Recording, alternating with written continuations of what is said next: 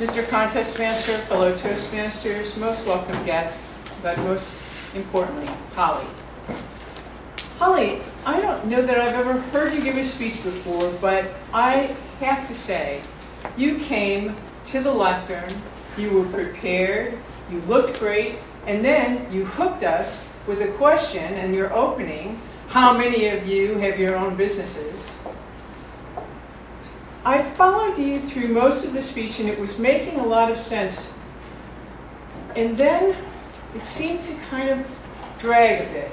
And I think you were derailed by not having the timing lights guide you in your presentation.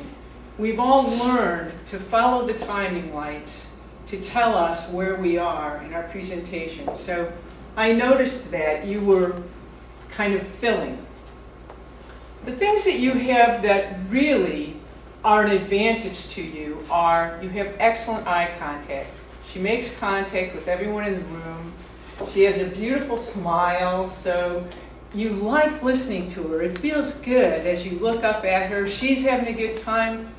You had passion, particularly telling us about your 4th of July cake, the red, white, and blue, the red strawberries, the blueberries. We could tell this was something you love. What I would suggest is to consider that you clasp your hands. And I do it as well.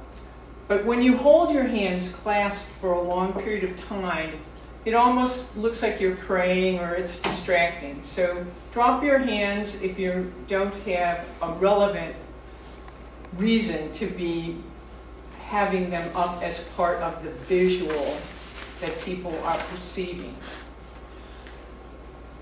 I liked your speech, and I liked that you had a call to action at the end. I wasn't sure that you actually were still doing consulting, but at the end, when you told us to call you, I felt certain that that was the case. And you may be hearing from me. Mr. Contest Master.